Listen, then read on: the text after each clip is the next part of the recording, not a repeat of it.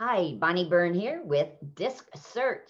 And today we are going to focus on the S steady style that emphasizes how one goes about planning, how we go about making our methods, systems, approaching projects. So, someone with a high S, their preference is systematic, methodical, in order. And by the way, everybody needs to have a friend that is a high S because they bring lots of stability. They are so wonderfully calm.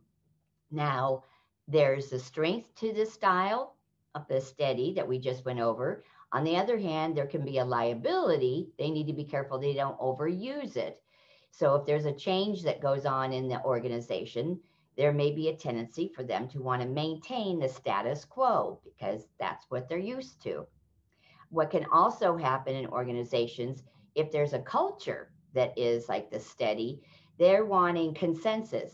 Let's say an executive team is waiting for everybody to say yes. Whoops, they can miss, okay, the market opportunity. So there's the strengths, there's the liabilities. Now you ask, yes, Bonnie, but what about if someone has an S below the energy line? Great question.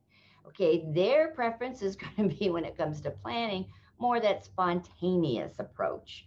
Okay, more love to be in the front part of when a project's going together. Now, can they, okay, learn the ability to plan and step one, two, three? Sure. It's just they don't jump out of bed in the morning and say, oh, goody, I can hardly wait. Okay, that's it for today. Thanks.